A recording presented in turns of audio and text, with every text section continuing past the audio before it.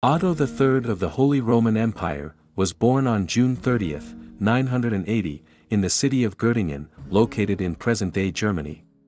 He belonged to the Ottonian dynasty, which played a significant role in the medieval history of the Holy Roman Empire. Otto III became the king of Germany at the tender age of 3, following the death of his father, Otto II, in 983. Since he was a minor, his mother, Empress Theophanu, and his grandmother, Adelaide, served as regents. They effectively governed the empire and ensured the continuity of Ottonian rule. Under the guidance of his regents, Otto III received an excellent education. He studied various subjects, including Latin, Greek, mathematics, theology, and philosophy.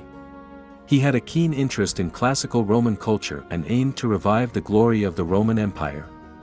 In 996, at the age of 16, Otto III assumed full control of the Holy Roman Empire. He embarked on a series of ambitious policies to strengthen imperial power and assert his authority. He focused on expanding the empire's territorial influence, particularly in Italy, which held great symbolic significance as the heartland of the Roman Empire.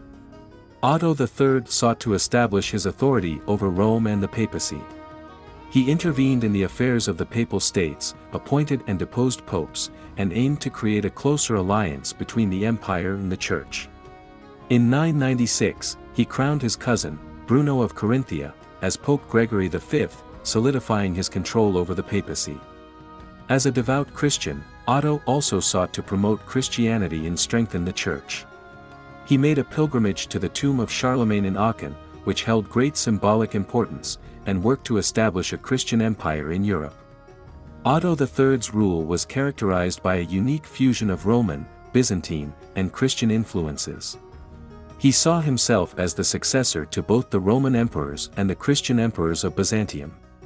He also aimed to restore the Roman Empire's grandeur and build a theocratic Christian empire.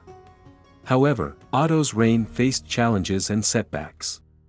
He struggled to maintain control over the various regional rulers and faced opposition from powerful nobles. His attempts to centralize power and expand imperial authority sometimes resulted in conflicts and resistance. Tragically, Otto III's life was cut short. On January 23, 1002, at the age of 21, he died unexpectedly in Paterno, southern Italy. The exact cause of his death remains uncertain.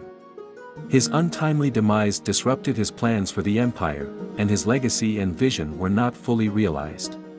Despite his short reign, Otto III left a significant impact on the Holy Roman Empire.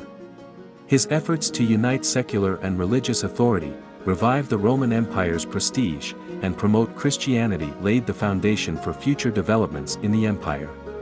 He is remembered as an ambitious and visionary ruler who sought to shape the course of medieval Europe.